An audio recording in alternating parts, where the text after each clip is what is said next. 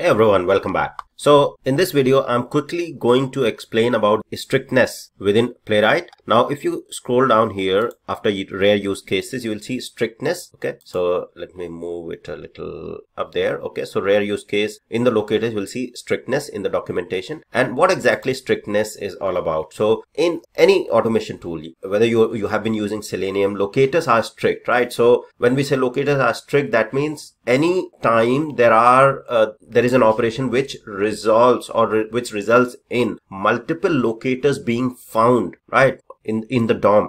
In that particular case, if you're trying to do some action on it, for example, you are looking for, so in this case, if I say await page.getByRole button and then I'm saying .click, okay, this means that if there are more than one button on the page, then there will be a confusion, right, which button to click on. And similar thing happens in Selenium as well, in another automation tool as well. So if the locator is not resolved uniquely, then the script won't know what to do with which particular button, right? Obviously, this is very normal use case. Now, if there is something with an individual as well, right? We just say, okay, go and buy pizza. Okay, say for example, go and buy pizza. Now, there are so many varieties of pizza. Which one to buy? Okay, the person, individual itself will get confused. Okay, or I was recently watching a particular Akbar Birbal story, and the story was all about go and do my favorite paint in the room or in the wall, right? That's what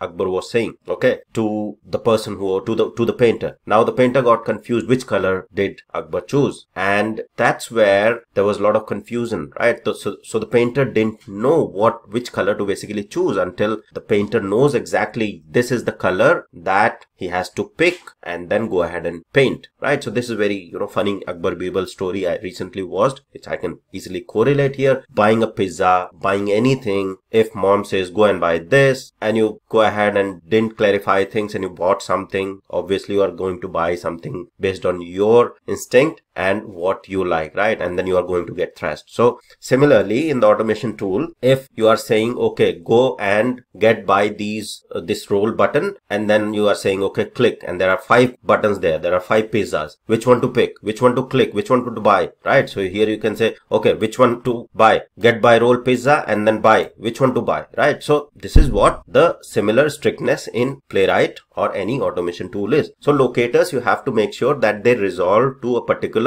locator if you're performing a particular action or method on it. For example, you are trying to click on one of the button, then this is going to throw an error. But on the other hand, okay, if you are doing something multiple operation like the list items that we were working with, right, those were resolving to multiple list items. Okay, so if I am saying, okay, count the buttons, count the number of pizzas that are available in a shop, you will go and count. Okay, that's fine. So even if it is resolving multiple elements, multiple pizzas, you are still able to go ahead and count. So Playwright understands that when you are performing multiple element operation, so the following call, for example, this one get by roll button count will work. Count the number of pizzas in a shop, you will count it, right? Go and buy pizza, which one, right? So that's something similar that you have to follow in your automation as well when you are using Playwright or any other automation tool. Strictness is there, okay, depending what you want to do, whether you want your web elements to resolve on multiple, you are storing it in a list or array and then using the particular method that are available and work on a multiple list or multiple elements, then it's fine. If you are saying, okay, I want to click on something, then you have to make sure you specify which one to click, first one to click, nth one to click, last one to click, or locate by a very unique locator strategy. Okay, so this is basically what strictness is all about, and this is not only within Playwright, this is in other automation tools as well. Okay, so make sure you keep in mind that you might get sometimes multiple element error, multiple resolved in multiple element. This is the problem. Remember about the pizza, right? And remember about your mom, you will be able to figure out. Okay, so that's all for this video. Thank you very much for watching.